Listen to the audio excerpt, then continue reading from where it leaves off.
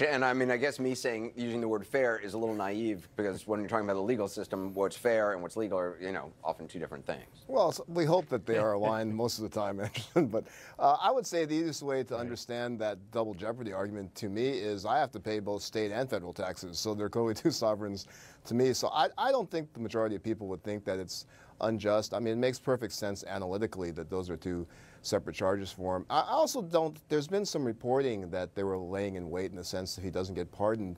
But I think the way that I'm reading that is they did just pause it because they didn't want to interfere with Mueller, and now they can resume it. So I think they'll move forward with that. And again, that's just it's a never-ending nightmare for the Manafort people on the team. And there's just no end to the misery here. And I don't even know if they'd be able to cut some kind of good deal because at this point they have no leverage on them.